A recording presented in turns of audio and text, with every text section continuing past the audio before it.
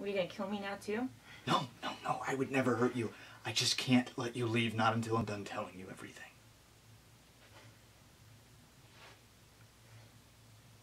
I really liked you, Pete.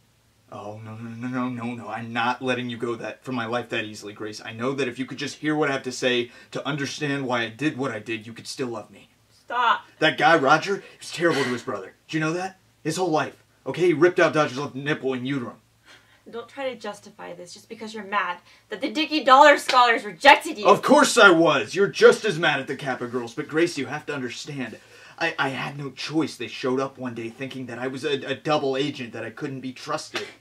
They were going to kill me. It was Roger or me. Don't you see that they did that on purpose? They knew that if they actually had you kill somebody, that you would be their slave. God! We were the good guys. We were in this together. I did this for you. Don't you understand? I did this to be one of the good guys, Grace. I mean, come on. You practically told me. Don't you remember driving back from seeing Mandy? You took me literally?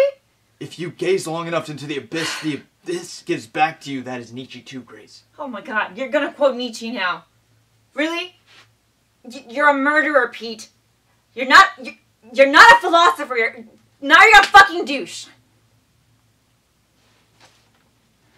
This is murder. This is serial murder. I agree. That's why I decided to make it all stop.